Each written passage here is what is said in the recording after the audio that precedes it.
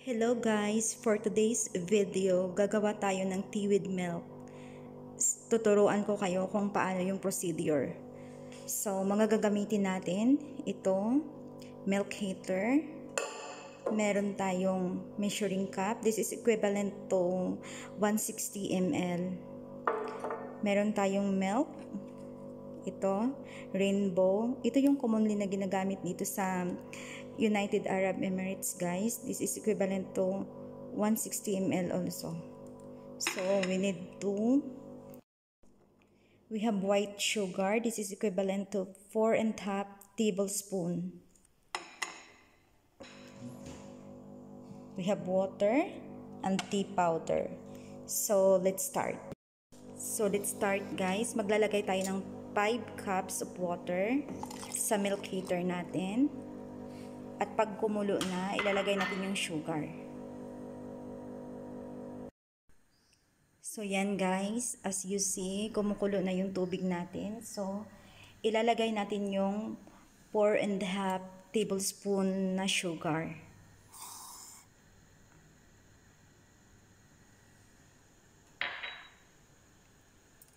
Then, after that, isusunod natin yung tea powder natin. And now, kumulo na. So, ilagay natin yung tea powder natin. Maglalagay tayo ng 7 teaspoon. 1, 2, 3, 4, 5, 6, 7. And aantayin lang natin na kumulo siya. So, yan guys, kumukulo na yung tea natin.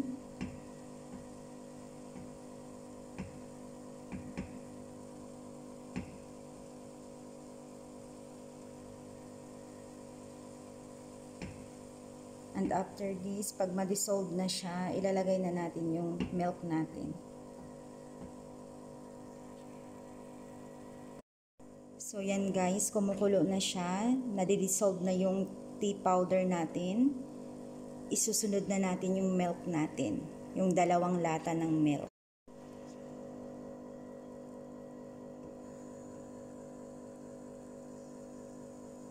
Now guys, ilalagay na natin yung gatas. Okay.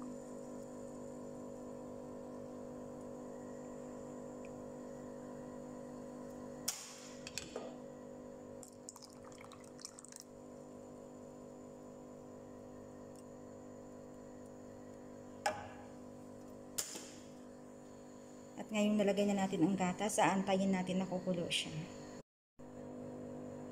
So, ito na guys. Aantayin lang natin na kumulo yung tea with milk natin. Dapat guys, sa paggawa ng tea with milk, dapat bantayan mong maigi. Kasi once na mainit na siya, bigla siyang aapaw.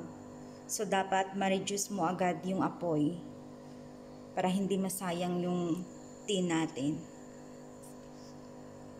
Actually guys, paiba-iba naman talaga ang paggawa ng tea with milk. Pero sa akin kasi, ito yung measurement na gusto ko kasi katamtaman lang siya. Hindi masyadong sobra ang lasa ng tea, hindi masyadong matabang, hindi masyadong matamis. So para sa akin, ito yung accurate lang na measurement ko sa paggawa ng tea with milk.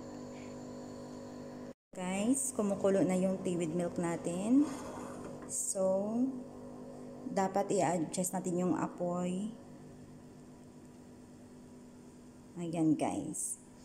So, pakuluin lang natin siya ng mga ilang minuto. And after that, ready to serve na ang ating tea with milk. So, ganito lang kadali guys ang paggawa ng tea with milk. So, now guys, kumukulo na yung tea with milk natin. So, dapat i-reduce na natin yung apoy para hindi siya umapaw. At antayin lang natin siya na kumulo ng ilang minuto. And after that, ready to serve na ang ating tea with milk guys. Ganito lang kadali ang paggawa ng tea with milk.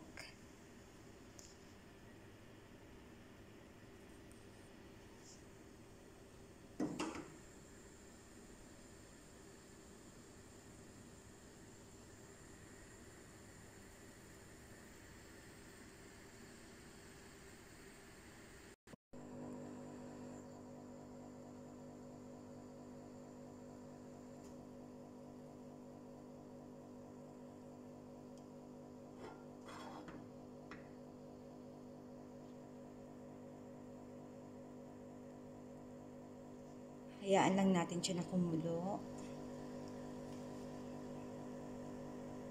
Para talagang ma-absorb yung lasa.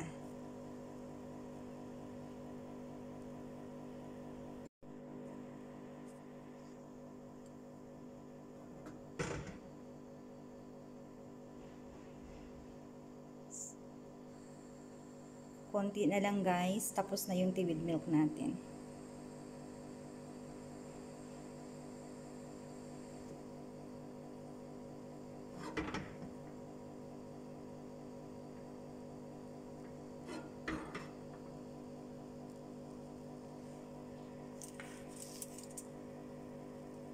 Yan, kumukulo siya.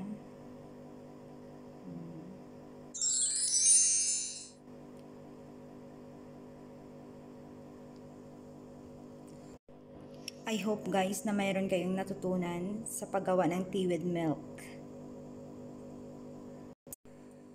And here guys, tapos na tayo. After 3 minutes na kumukulo siya, kunin na natin.